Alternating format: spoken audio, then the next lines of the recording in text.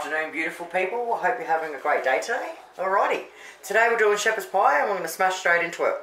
So grab yourself some spuds, potatoes, and peel them and cut them and start boiling them so you can make a big pot of mash up. We need a kilo of mince, beef mince. I've got 3, I would class them as small carrots. Now you need garlic. I'm just using the minced garlic from the jar, but if you've got fresh garlic, maybe crush up a couple of cloves. We need salt, onion. We need Worcestershire sauce. Oh yeah, Worcestershire, mate. Alright, we need thyme and rosemary. We need tomato paste. My secret ingredient, tomato sauce. Chicken stock. Now if you don't have chicken stock, don't panic. You can absolutely use water and it will be fine. And also optional is some red wine. It doesn't matter if you use it or not. I've grated the carrot and I've chopped the onion up into small little pieces. Now with the onion, I've got a little tiny handful out and I've put that aside because I put that in my mashed potato. Absolutely optional. But yeah, just get a little handful of onion and put it aside for your mash. Now once you've done all that, you're prepared and we're ready to start cooking. Our spuds are halfway done. So at this stage, you want to get yourself an oven tray, alright, and put it aside. And you want to put your oven on, preheat your oven at 190 degrees Celsius. So get that cranking now so it'll be ready when we throw it all together. So if you've got everything together ready to go, this is so fun. I love making this. Alright, a little bit of olive oil. In with your mince. Break it all down. Now once you're breaking it all down, salt. Alright, we just want to brown it all. Flip it over once.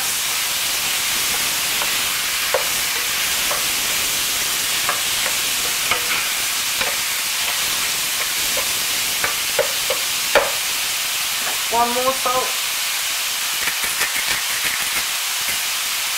Onion.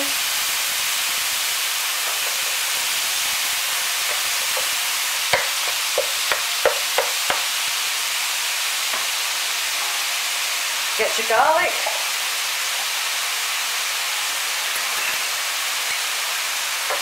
Heap teaspoon is like a clove, I reckon. So 2 heap teaspoons. Mix it in. Once your garlic's in, carrot.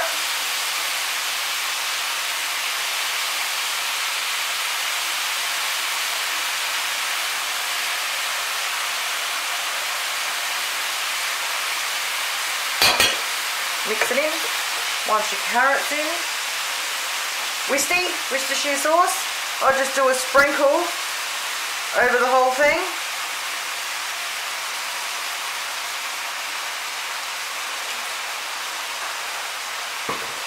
Thyme.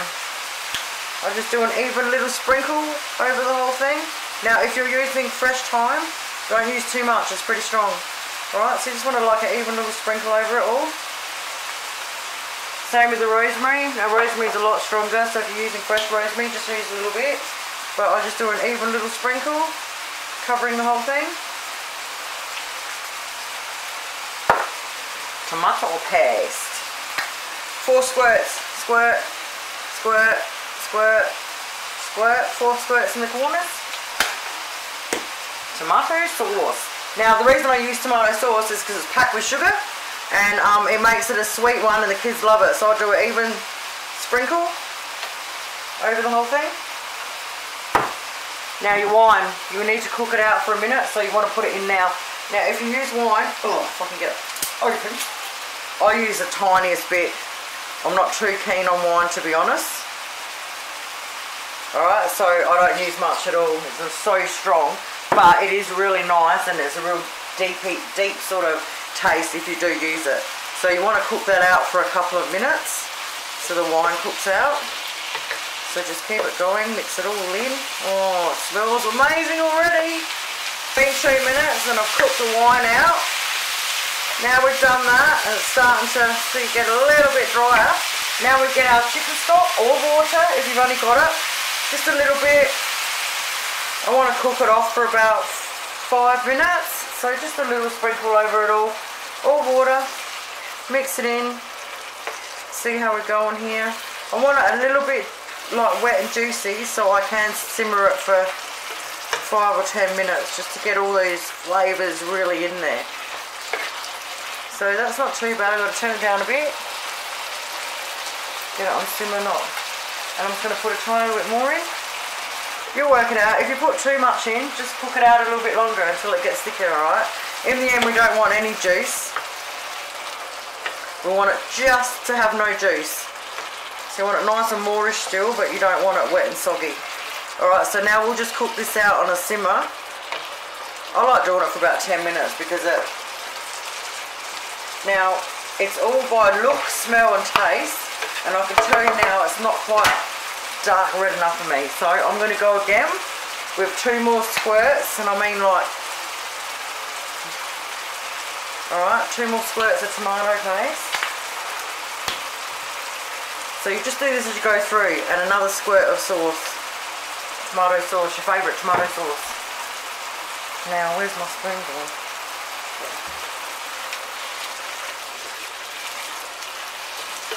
Oh, that's better. You want to get that nice dark brown but the tinge of red in it. Kids love it. They love it with the tomato sauce in it. It does, it throws the whole flavour. Alright, now it's still too high. These electric ones are tricky. Alright, so take it down. Alright, now let it simmer. Stir it every couple of minutes for about 10 minutes, alright? Alright, we're done. So it's nice and moist, okay, because you don't want it dry, but when you go like that, you haven't got any liquid in the bottom, okay? That's exactly how you want it. Go like that, no liquid, beautiful. Get your oven dish and start piling it in.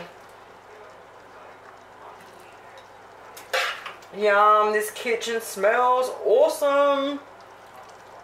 Okay, once we've got that in there, I bet you can't even just see how beautiful that is with these lights. Alright, put it all down, flatten it out a bit. Oh, how quick and easy was that? Oh, more yum. Alright, now we put that aside while we do our mash. Alrighty, mashed spards. Let's do this. Lots of salt, pepper. One thing I do like to put salt in, if you've probably noticed, I don't put salt in many things. Mashed potatoes, salt. Lots of pepper.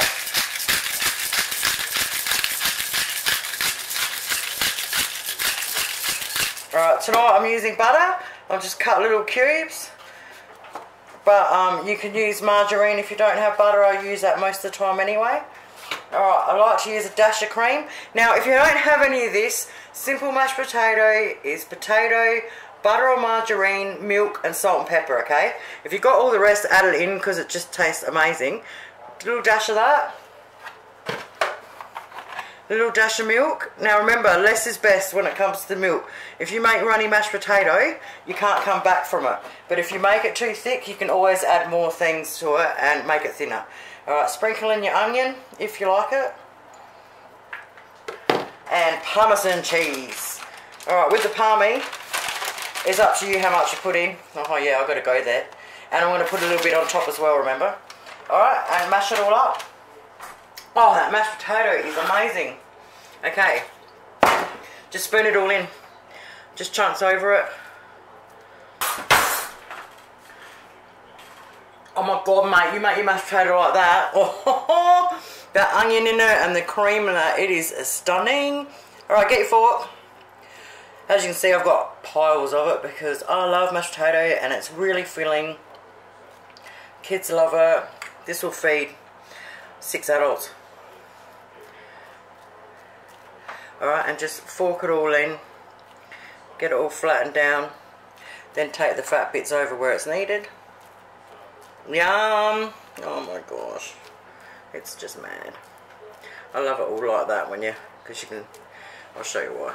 Alright, once that's done, get your palmy and you sprinkle that baby. Oh, love cooking. Alright. Everyone's like, oh, a little bit. Nah, man. Get that stuff on there. Get it all in the little holes where it's going to melt in there and be beautiful. Alright, little as less as you like, okay? I'm probably not a good role model when it comes to healthy. Alright, now that's done, we're going to whack it in our preheated oven that we've got going at 190 degrees Celsius. And I will let you know in a few seconds exactly how long it took, alright? Check this beauty out, my friends. 40 minutes it took. Look at that beautiful golden brown top. Oh, it's so good. Alright. A little bit at a time so you can build it up and make it look nice.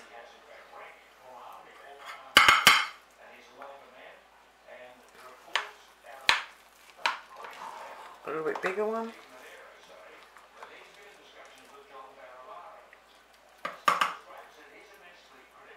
And then one more, you want to get some mince for the layer.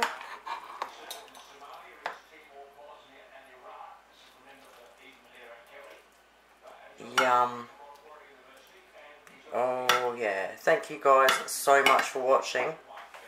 Now if you want to make it look a little bit nicer, because at the end of the day, shepherd's pie is shepherd's pie, just whack a little bit of fresh parsley on there, which I'm going to do. Look at that. Hope you can see. Can't even see so good. Oh, it's beautiful. Hey, yum. Thanks so much for watching, you guys. Have yourselves an awesome night, and I'll catch you real soon with something else. Bye.